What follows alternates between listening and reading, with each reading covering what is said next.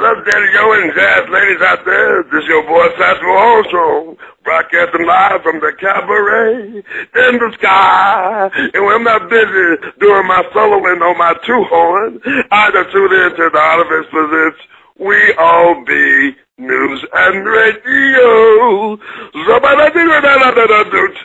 Oh, yeah.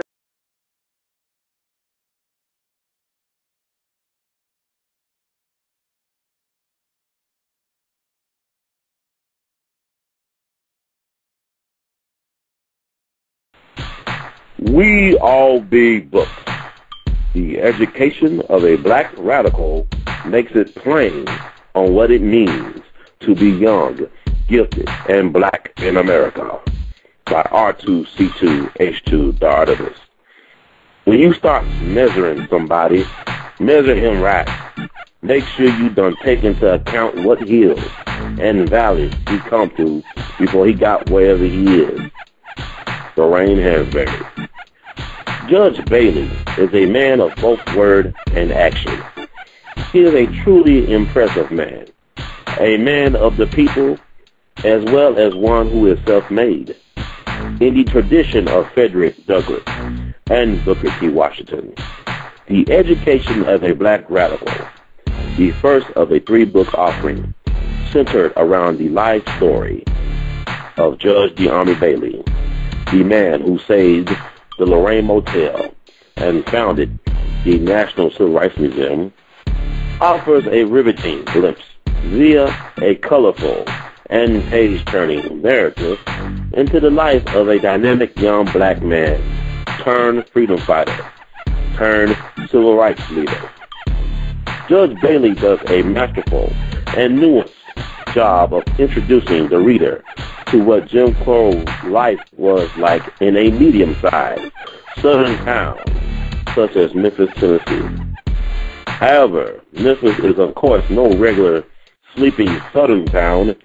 It is arguably the epicenter of America's cultural crossroads, the place where the blues and R&B gave or give birth to rock and roll. Case in point, Bailey states that Johnny Ace, arguably the first rock and roll star ever, was a neighbor of his in his close-knit South Memphis neighborhood. In giving us an insider look into the inner workings of his early childhood, one could see the benefits of a black child growing up in a segregated, yet strong, proud, and thriving community in the Jim Crow South.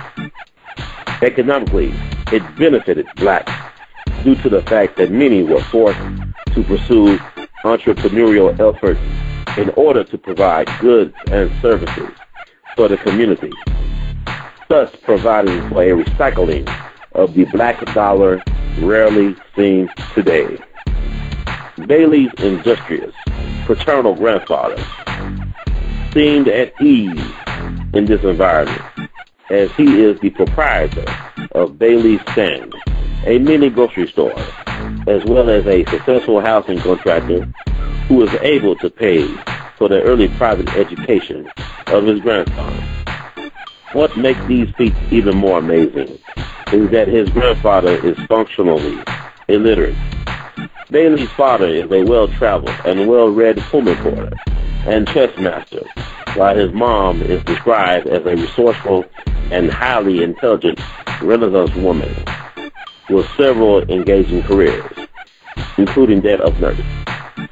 Bailey does an excellent job of also adding flesh and bone to legends in the Memphis black community, such as education giants Blair T. Hunt and Nat D. Williams, both of Booker T. Washington High School. By growing up in an environment with such role models, it is easy to see where Bailey gets his trademark confidence from.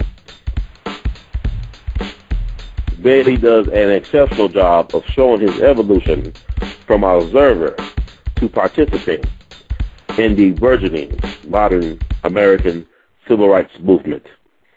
What is really intriguing is his incubation period at Southern University. Towards the end of his tenure at the prestigious institution, Bailey grows into a rebel with a cause, causing the attention, or rather catching the attention and loading of the school's president, as well as of the Louisiana State Board of Education apparatus. Bailey's activism also gets him the attention and disdain of J. Edgar Hoover's FBI, something he won't fully become aware of until years later because of the Freedom of Information Act.